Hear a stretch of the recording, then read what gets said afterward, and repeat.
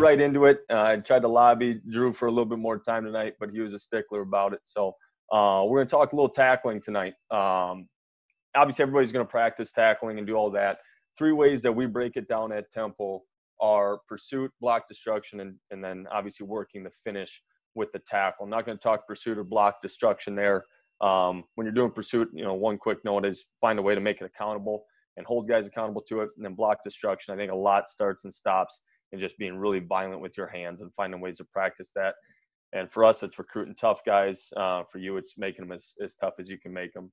And when you get into the tackle, I know there's a lot of information out there, guys, about the contact and the finish. And I'm a subscriber to a lot of that stuff, whether it's the hawk tackle, whatever you guys are into that way, great. I think you got to name every baby that way so you can evaluate it and teach it. But what we're going to talk most about tonight is right here, the approach and 2 drills that I termed outside lane of traffic and a warp pipe banana. So that's where we're going to spend all of our time tonight. 2 visuals, right? If you guys don't know what that green thing on the right, you never played Mario, you haven't lived. But essentially, once you enter that warp pipe, there's no way you can go other than out the other side. And a lot of guys, talk about a banana path or a J path. We're talking the same thing there. And then the lane of traffic, just 2 visuals for our guys to do it. And then I just made this graphic kind of to illustrate a situation that this will come up in. So our apex defender is going to, we're going to want him taking that outside lane, forcing the ball carrier to stay on that lane so they meet at a good junction point and he doesn't negate the leverage or the rest of our pursuit. On the practice field, this is how we set it up. Obviously, purple line's the sideline. These are college dimensions, so it's going to be a little bit different for you guys. A lot of our practice fields are going to have this red line here, which is a 5-yard mark off of the sideline. So really what you need to see out of this is just it's a simple 5x5 box. We don't do it with any cones or anything. I just tell the ball carriers, hey, jump on the 35. Defender, jump on the 30 at the red line, and let's play ball. So that's the setup. Coaching points for it. Again, I'm going to buzz through these pretty quick. I can email these slides out if you guys want. But again, I want to get through this bunch of good information here if we can. Stay square. That's a big one. Obviously, we want good posture with I call it a hunt position, but just chest down, over the toes, all that good stuff. And our inside foot and our inside shoulder are really the points that we want to focus on when we're doing this drill. So that inside foot, the next bullet point is going to stay right on that center line as that defender's approaching. And so his outside foot's going to be tracking right there as far as the feet in the sand. So really focused on that inside foot being right on the center line and then really thinking about striking on his inside shoulder. You could debate the vernacular of it, but a lot of people talk, and I've used it too, where, hey, keep your outside arm free. I actually try to get those guys to think more about what they're going to use as their weapon. Where are they going to be making contact? So what we try to stress is just, hey, you're going to hit the football with your inside shoulder as this drill's laid out on his right shoulder. And then run low and attack. I don't coach the footwork a lot in this, and we'll see that in the film. But want those guys in attack mentality. I mean, making a one-on-one tackle's hard enough. Don't want them slowed down. Don't want them shimmying, breaking down, any of that. We're going to run an attack in both of the angles that we're going to talk about today. Common mistakes, and I got some bad film on here too. So we'll be transparent in all this. Guys turn their shoulders inside. So what I don't, we want them staying square, shoulders oriented like this. When they approach that and turn their shoulders like that, well, they negated one of 2 ways. They negated their leverage by turning this thing into a true one-on-one. They lost all their outside leverage by turning and facing the dude. Or they approach this thing on an inside lane of traffic. Obviously, that's going to invite the ball carrier to bounce this thing. Also something that we don't want our apex or perimeter guys doing. As they approach, some guys will swing their feet outside and take it too wide, making it too easy for the ball carrier to cut. And then lastly, they're going to shimmy or break down. And in practice, we're really going to stress that those guys really, really run an attack. Variations of this drill, make it a bigger box. When you break down film and watch it, your back 7 guys, a lot of times, you're going to be able to pause the film and find these 5 to 10 yard boxes where they have a 45-degree angle coming outside in, and they're not breaking the egg the way they need to. The other way that we'll do this here is actually at a warp pipe. So this is more for safeties and sometimes corners where, hey, you got to get down towards the line of scrimmage first. You got to close some space and then find your outside lane of traffic as you're going. So that's just 2 variations on the drill. I'm going to see if I can optimize the film here.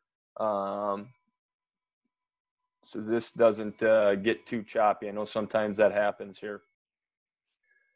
So we just set this right up off the sideline. We're going to be looking at number 16 here at the bottom or the middle of the screen there.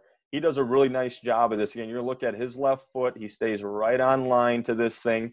The only thing I tell the offensive scout players here is just, hey, attack right at him, and then you choose, right? These guys are all athletes, or should be, unless we did a poor job recruiting them.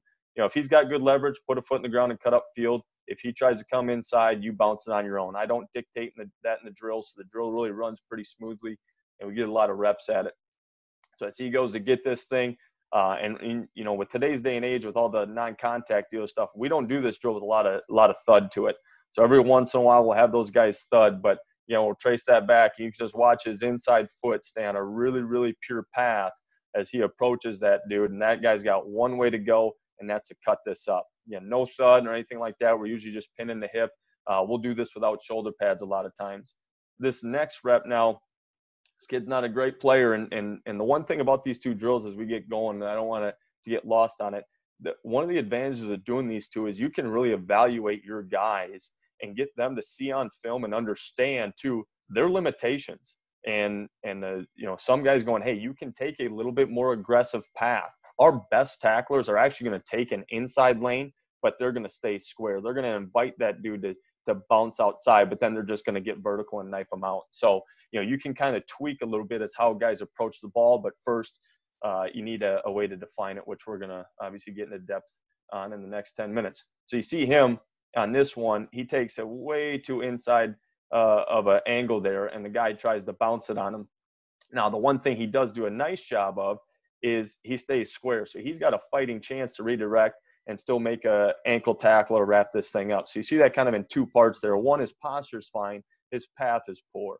And so, the ball's carrier is going to bounce, but because he stays square, he's got a chance to put a foot in the ground and go get the thing. Other variation of it here, as film got away from me, I apologize. Back this up, is the big 10-yard box. So we'll just bounce this thing out, make this a 10-yard box, and force those guys now to build on that fundamental. And, hey, go close that speed the best you can, or close that space, and you get a feel for, like, hey, what are you teaching from a run or anything like that? We just say, hey, go. I don't do a ton of it. This turns into a crossover run with square shoulders, and then he kind of scallops right towards the finish, and then the ball carrier tries to bounce. He's got good outside leverage, so he redirects and is going to just thud him up a little bit to finish. So as we get into some film here, we're going to look at the nickel here, our outside linebacker set to the field. And this is not a good rep. So you see the ball cut back against him, and that 5-yard box appear like I said it would. A lot of times as an apex defender, you'll be able to find this, and you'll see some clips of corners and safeties coming up here too, but there's the 5-yard box, and right there you already see his shoulders in poor position and his feet not oriented the way we want him to. So where's the ball carrier going to go? Everybody knows the answer to that. He's going to bounce that. He tries to redirect, and he's able to get a little bit of meat on that inside leg, but ultimately it's a missed tackle. And then the same thing, the outside guy almost does the same thing, but he at least had a better outside lane, even though his shoulders were turned in too. Next rep, same deal. UCF here and all their tempo madness. You're going to take a peek at the field backer again, approaching the box against the cutback. And this is a really Jurassic one too. There's your 5-yard box as he gets into it. And this is a really, really poor job, right? So the thing that we want our guys to understand is, even though it's a one-on-one situation, you're never alone, right? You make yourself into a one-on-one if you negate the rest of the guys that are out there with you. So, we just want to make him a little bit more square and not allow that ball to bounce and get out to the perimeter. So this next rep here is the still frame that I had at the beginning of this. So again, looking at the apex defender, he's going to hold a little bit on this one because we teach our guys, obviously, with all the RPO games and things like that. We'll run a lot of quarters, but we'll do it out of a front side fit to the zone, and then we'll pause our backside guys a lot to hold for RPO. So that's what he's doing here. That's why he's not aggressively closing space, but he does a nice job of staying square, being patient, and putting a strike on the quarterback with his inside shoulder. So you just see the leverage difference there for him on that rep, and a really good one at that.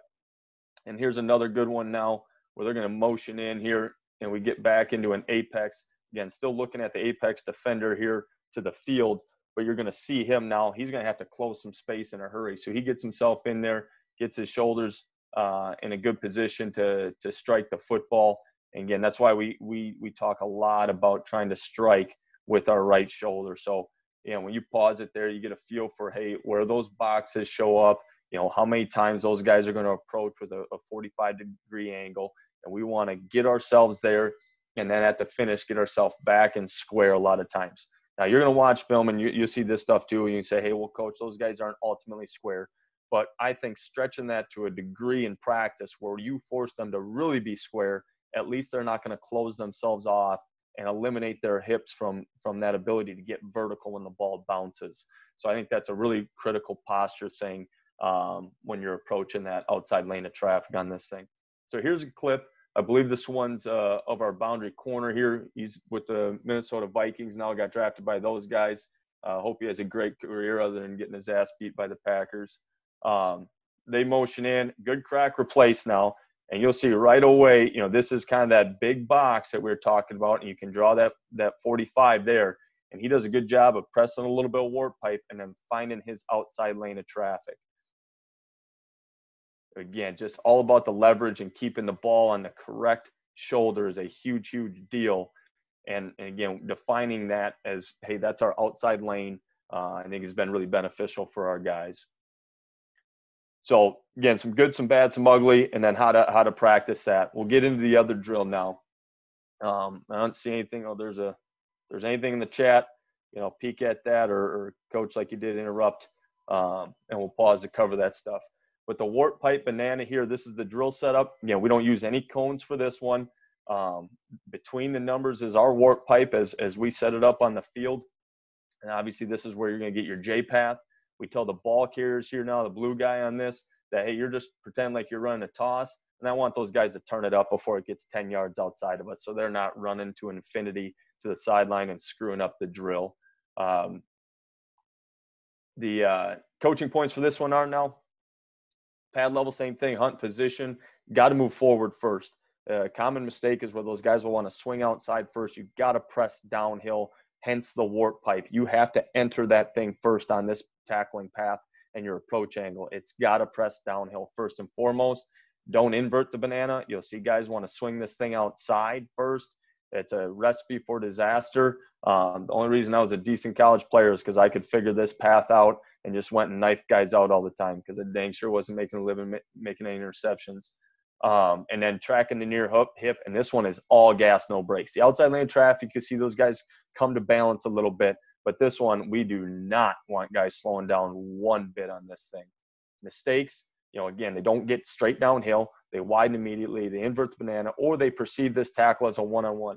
I don't care who you are or where you're at on the field. When you press downhill and you chase a guy inside out, we count the sideline as somebody else. So I want guys to be really, really aggressive on this one. If you are good at this and can hone this craft, it doesn't matter if your corner lost leverage or anything like that. The ball will eventually get to the sideline, and that is our final defender. Some guys will ask me on this, well, guys, do you spill it or you box or this or that? To me, the scheme doesn't matter of how you're fitting the box. There's two big angles, and it's that outside lane of traffic or this one that are going to get you to the football. And then the other mistake that you see is they press it too far downhill and don't start to banana it right away, and then they'll end up looping back to try and get the ball carrier. That was obviously too aggressive of a press on this. Variations, you can just work the banana part of it, take the warp pipe out of it just to get those guys to run off the back hip. Or I got one clip on here at the very end. When apex players are running out to a smoke screen or a perimeter deal, hey, they got to get lateral through a warp pipe first, and then they'll banana that back hip still as this ball's getting vertical down the field. We don't want to overrun that thing and have the dude cut back again. That's a philosophy. Some guys may differ on that, and that's fine. But that's one of the other variations that we'll use on this. So, again, we just jump out. You won't see any cones out here. We're just going to get rolling right away. And here's a good rep. This is a true freshman running this. And you see, it should be a palm touch. So his palm should be facing forward when he tags off that hip. And the really, really aggressive angles, those guys got to pull up just a little bit right at the tail end of it. They kind of got to abort to avoid good contact. That's the really good one that you want to see. So, like, as he goes here, this is solid. I would give this a B+, A-. He's in a good hunt position at the finish. If a guy's got a really, really aggressive where he's going to be able to bite the belt and really put a thud on that near hip that he's tracking, he's got to kind of pull up to avoid contact at the tail end of this. Again, we're doing a lot of these tackle angles without any contact. Here he is again with a good aggressive angle. Again, probably a B+. He's rolling off a back ankle there and gator rolling that thing if it's live. Here he is now, the very next one that he's up, same kid, takes a little bit wider path. He doesn't press that the same. So he doesn't, it's a little difference, but again, I want those guys pressing vertical first. Compared to that clip that we just watched, he didn't press this one. It was actually about a half step short, and he started to widen it sooner. Tight end now, this isn't an elite back that he's running on. This is one of our tight ends, and he gets it cut back on. So we don't want that ever to happen. I say if you get cut back on in practice, that's a cardinal sin. So don't want to see it. And this is another really bad rep of a guy that's, again, he's exaggerating that. He's pressing it too vertical, and now he's going to be looping back, and there's obviously way too much space there. But this is a player, he was a walk-on. He's kind of that traditional story. He's a hard worker. He got a ton better as we kept going through this stuff because he started to figure out, hey, what he was capable of doing and what he wasn't capable of doing. So I think there's a lot of benefit to doing this, no contact, and let it rip. So here we're going to watch the Will backer as this one progresses. So you'll see him, he inverts his banana as this QB starts to scramble on this rep. So just keep an eye on him. And right now, I'm going to pause that film. See him crossover run? Like he's going to run this way. And again, he's not even in the pocket. He's already got leverage on this quarterback. Attack downhill. Your warp pipe varies in depth, right? Everybody's a little bit different there. Press this thing downhill. Go attack this and go. Gets his butt cut back on, and we're thankful that that dude's going to be playing on Sundays, the kid that just stripped him, that he was there for us. But, again, an example of a bad rep. Told you guys I was going to put all of it on here. I believe this one we're looking at the boundary safety, okay, as he's coming down. So you see him at the top of this thing. He's starting to float wide right away. He's taking a 45-degree angle, and it's way too early in the development of play. He should be pressing this on a long warp pipe and then bananing this thing later than he does here. So you see him float. He makes the tackle now, but not the way I want that done. Okay, so I want that space taken out now. Go attack downhill to get to the ball, and then you can press that inside out. Trust the sideline, it's your friend. And this, once you gain confidence in this angle, you can get anywhere you need to go. So again, looking at the boundary safety here, he's actually in the fit. He's in the B gap. We're stunting this. So he's a little slow. If we're talking scheme and quarters, don't like his tempo into this play, but I love the banana here. So this ends up being a 4-yard gain because he's so dang slow getting downhill and getting rolling. But we'll watch this one. I got this one clipped up from the end zone. So I just love how he presses this thing vertical. I mean, he takes about 4 or 5 steps vertical and then starts to go. And then, when you're studying backs, we talk about tackling game plans every week. There's certain backs where we talk, hey, it's got to be shorter this week. You got to press it wider earlier. This kid's a scat back. Number 19, I don't know his name, from Memphis, is a freaking dude. We got to respect him a little bit more. But, again, one of the beneficial byproducts of doing this stuff is you name all those babies and you can talk about them. So this is a great one. We'll go at the top of the screen, the corner. Okay, so it's a crack replace. He identifies this screen early, and he does a great job of pulling his trigger to press this thing downhill right away. Pulls his gun, a little bit of a banana at the tail end, and then is able to make really nice contact on the dude. So, and obviously that on a screen, that dude's teed up, but you see the path to the football. You do that with a lot of confidence, and good things will happen. So right here, looking into the boundary safety again. Got 2 more clips for you guys here. He's going to get a crack read. His eyes suck here. He doesn't identify the crack worth a darn. But he ends up getting to it a little bit late. So he peeks one, which he shouldn't do on the crack. He should run the warp pipe and get ready to banana this thing. But he ends up picking it up at the tail end of it. But you see him press down right away. He missed a couple tackles early in the year because he floated wide. But you see as he's about to cross right the 20 emblem on the field there, he presses that down for 3 steps and then starts to go, and he's able to make a confident tackle there at the tail end of that. The last clip I have on here for you guys is this last one. This is just that variation. You watch number 4. He got picked up with the Panthers. Actually, just was FaceTime with him today. He's a special player. Watch now, is this, again, a hitch, a smoke screen, anything to the perimeter, you're going to want to get flat right away first, and then making sure if that dude turns it upfield that now you're going to start tracking his low hip or his back hip as it goes. So I'll let this play. He gets himself there. He doesn't finish it. I always made fun of him. He had the cleanest jersey for a defender out of anybody I'd ever seen, but good player nonetheless. I saw a chat, one pop up there. Let me peek at this question. Closing distance, are you teaching a similar technique like the scooch when doing recognition at all?